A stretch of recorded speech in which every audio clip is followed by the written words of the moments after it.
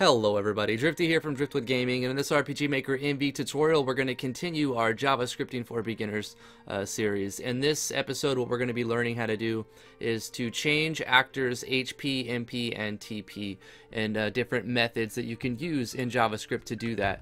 So taking a look right here, I just ran around, did some testing. If we activate this, you can see that we're gaining our HP back. If we go down here, we've lost 500 HP, we can gain it back. For MP, we're gonna lose 100 MP right here, and it worked, and we're gonna gain 100 MP back. And for our TP, in this case it's named LP, we can lose 100 here, and then we can gain 100 here, or until we cap. This is the same thing that's gonna happen right here, except it's inputting a different command. The JavaScript code is different to do the same thing. You can see that we've almost died. We're at 67 HP. So we can get that back real quick. Fill up our HP. Over here, it's going to do the same thing. The difference with this one is it'll affect all party members. So this would be how you can control it with multiple party members. So we'll go down here. We'll lose some HP. We both lost 100. We go up here, and we both gained 100. These other ones will be just affecting the first party member. So you can specify which party member gains and loses. And you can use a for loop to have it gain for everybody. Okay, let's get into the JavaScript. Let's take a look at these codes. So the first thing we're going to do, you can ignore the animation. That's just to show you that I've activated an event. The first script that we're going to look at is $game capital A on actors.actor, and in this case we're putting the index. We're putting the number of the actors. So the first actor in my database, I can show you, it's the character we were playing, Driftwood. So he's actor number 1. So that's the number you put inside this parentheses right here.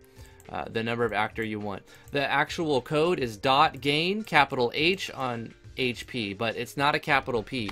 This will cause you to crash and it'll say undefined. So it's capital H but lowercase p.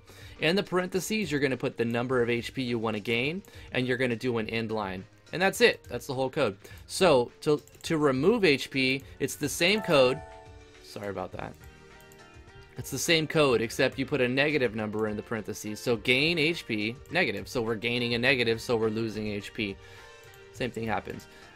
With these codes, and for TP and MP, it's a similar thing. The only thing that you're really changing is one letter. So instead of HP, it's MP. And then for the lose, you can imagine it's the same. You're just typing in MP and putting in a negative number. That's how you gain and lose MP for whatever actor you want to specify, if you want to specify an actor. And for TP, you just change the M to a T, or the H to a T. And then positive number, negative number. Pretty simple stuff, really. So looking at this next one, if you don't want to specify a party number, like an actor number, you can specify the party member number. So if you don't want to specify the actor number, you can specify the party member number. So whoever's in the first party slot will be right here. And this works a little bit different in that we're adding one more thing. So $game capital P on party dot members parentheses, but we're not putting the number in the parentheses. We're actually calling an array. So we're using an array to store the members. So you may notice that instead of 1, we have 0 this time. So how arrays work are they start at 0. An array is basically a variable that can contain multiple variables. It's like Inception. It's a thing inside of a thing. And you can actually have a bunch of them. You can have 1, 2, 3, 4, and so forth and so on. But you would have to you can't, this would crash. If you did that, that would crash. But what you could do is like copy this, go right here, paste this, and then put 1 right here, and so forth and so on like that. And that would work too.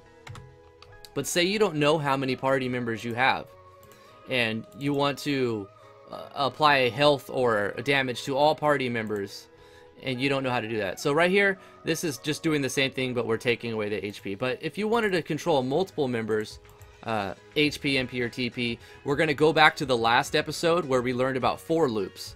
So what we're going to do at the beginning of this script call, we're going to create a temporary variable, and we're going to name it X, and we're going to say variable X is equal to $game capital P on party dot members, and we're gonna do the parentheses. But instead of doing an index right here, instead of going like this and putting a number in there, we're gonna use an extension called dot length.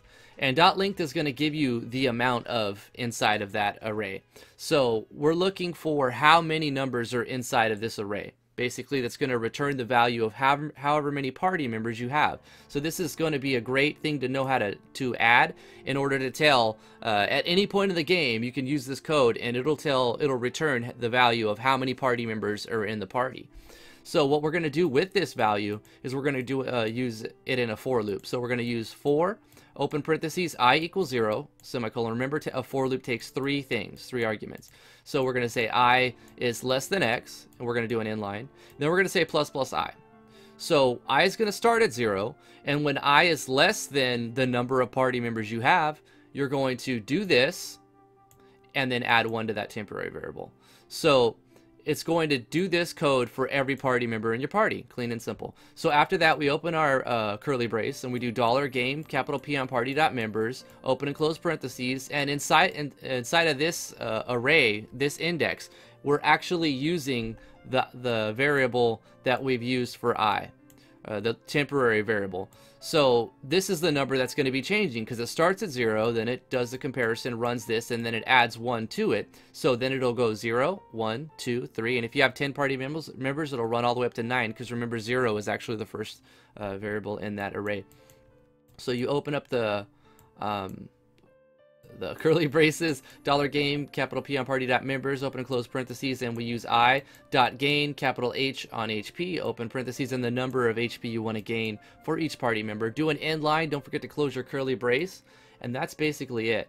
So hopefully you guys like this quick tutorial on how you would change actors HP, MP, and TP, and how you can use a for loop in order to tell how many party members you have. There's a wide number of applications for this for loop as well. So this is sort of like bonus content for you guys, because I love you guys. So thank you so much for watching. Remember to like, favorite, share, and subscribe. Give it a thumbs up if you enjoyed this or found it helpful. We will see you guys in the next tutorial.